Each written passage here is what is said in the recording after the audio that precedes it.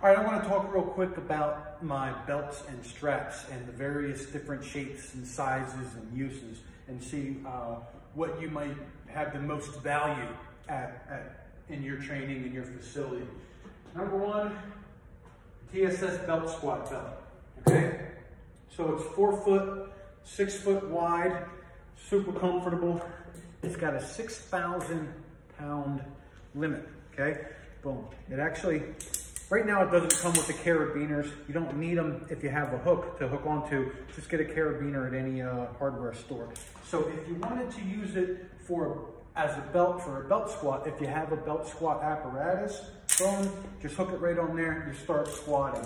If you want to use it for weighted dips and weighted pull-ups, bam, super simple. You get right in there, start dipping right away, start doing your pull-ups.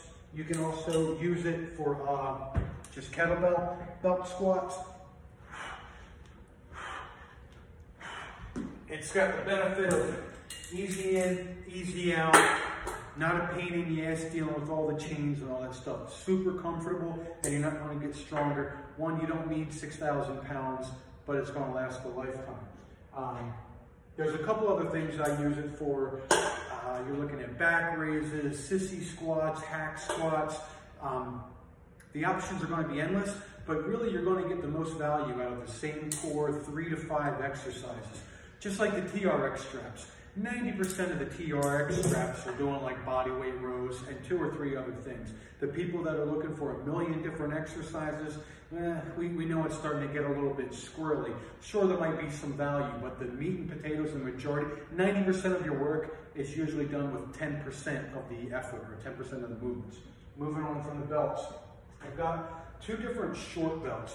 I've got a full loop, and this is where you're going to hold it on your wrist the same way you would a typical weightlifting strap, right? Hold on 1 second.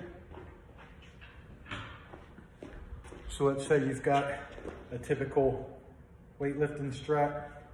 Boom, it's going to sit right there. Wrap it around the bar here, and put it around the wrist, and then loop it around anything I want. So if you want to do single arm movements, attach it to a cable or a band, this is good. I loop it over a bar, and I can do rows, I can do pull-ups, I can do a variety of exercises here. My favorite thing to do with the loop is leg curls and leg raises. So this is where you attach, might be hard to see, but now you're going to attach a band or a cable or something, and I can do a variety of leg curls, leg raises, a few different exercises.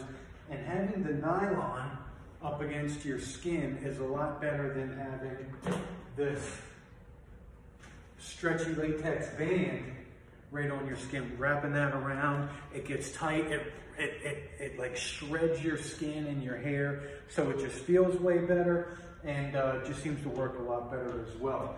A lot of options there. I also have a similar, but this has got double handle, so it's got handle here, and I can get either one in. This is a 2-inch, the 2-inch rated for over 6,000 pounds.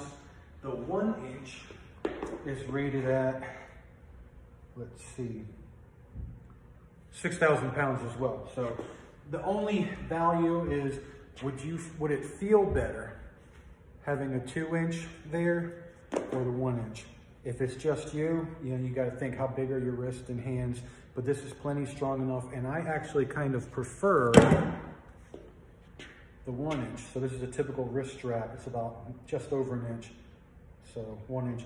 The 2-inch is a little bit bulky, but it's options. So you got to think. I think that the full loop has a little bit more options. Now we've got the 6-foot straps. They're both 3 foot. These are 6 foot. So I kind of got tired for some of the exercises. I was having to double loop it like that. Instead of using a 6-foot double looped, I just started using the 3 foot. And that's typically for doing rows. Now these I use a lot more like a TRX strap. I'll throw it over, choke it around the pull-up bar, something like that, right? So, boom, come around there. Okay, start doing a bunch of exercises there. triceps, you can do face pulls, curls, rows, all kinds of stuff. So that pair, I'll break down the cost of everything, and the final thing I have. So the purple straps, I'm probably going to go to the all yellow. So disregard the color purple or yellow. Different brands, but the same exact thing. But these purple ones are rated at 2,000 pounds, and then I have my HD that's rated at 60 working load limit of 6,400 pounds. You don't need 6,400 pounds, but it just shows how strong it is. The only value that the HD straps, the 6,400 pound limit straps have, is when I use them for safety straps. So if I'm doing heavy squats, I can hang it in the rack, and it's like safety spotter arms. So if I need to dump a heavy squat, boom, it catches. Obviously 2,000 pounds is going to be enough, but if you need to dump a heavy load, 400, 500, 600 pounds, you don't want there to be any question.